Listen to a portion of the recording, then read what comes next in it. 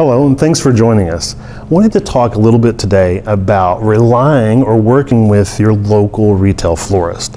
What's the difference in getting something from a local florist or buying something from a big box when you might be out shopping?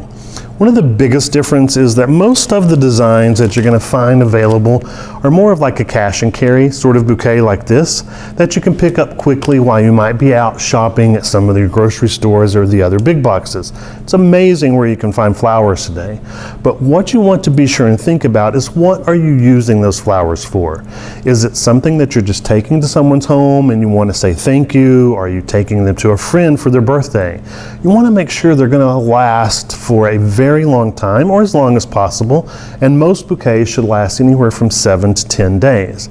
Sometimes by the time they get to some of those big boxes, they may be a few days older because they've gone to a distribution center, they've been split up, they've been distributed to the individual locations, so they may have a few days on them and may not last quite as long. One of the things that's really important about working with a retail local florist is that you get one-of-a-kind designs created to fit whatever your need might be for. If it's going to someone's home as a thank you, you want that to last. If it's going to the hospital, you want to make sure that it's not fragrant.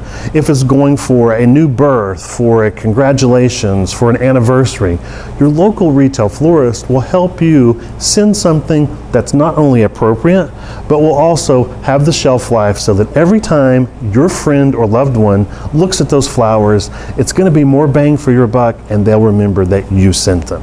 So be sure that you support and work with your local retail florist to rely on getting those one-of-a-kind delivered same day, even if it's just a quick wrap and carry.